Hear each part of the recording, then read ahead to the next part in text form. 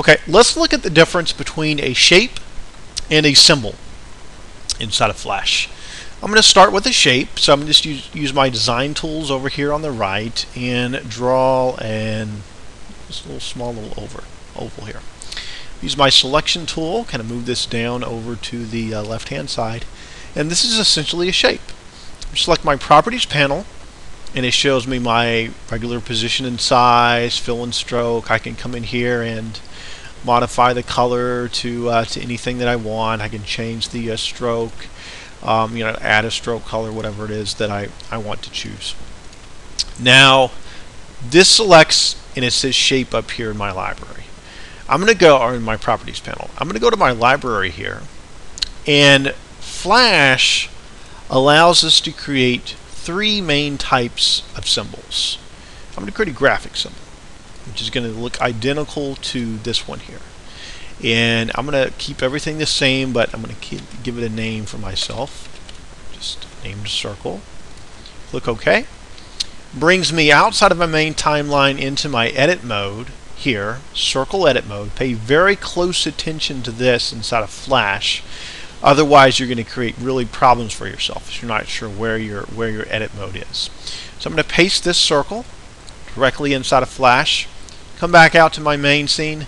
Notice what happens. This does not show up here. Does not show up here. In order for it to show up, I have to go into my library, have to drag it onto the stage, and now I really see the difference here. Go back to my properties panel. I click on the symbol. It shows me it's a graphic symbol and the icon there, but I do not have the same editability as I do here with my shape. This is what I have on my stage. This is what I have on my shape. Now, another difference lies in the way it's used. I can create what they call instances of my symbol inside of Flash. Create some copies over here. Create some copies over here. I double click on here on the graphic. I go and modify this to a different color. Like magic, all of the instances are now changed. So I change one. These two instances of my main graphic symbol here are modified. Now, if I want to just change one of these, I have to break this apart, making it do a shape, or I can modify some styles here individually, but I can only modify those styles.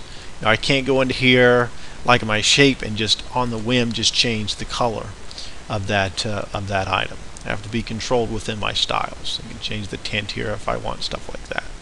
So that's your main differences here inside of Flash between a shape that we've created here with our design tools and a symbol, which we've used the little button down here in our library to create. Remember, editability is a main difference, as well as how they're used inside of Flash.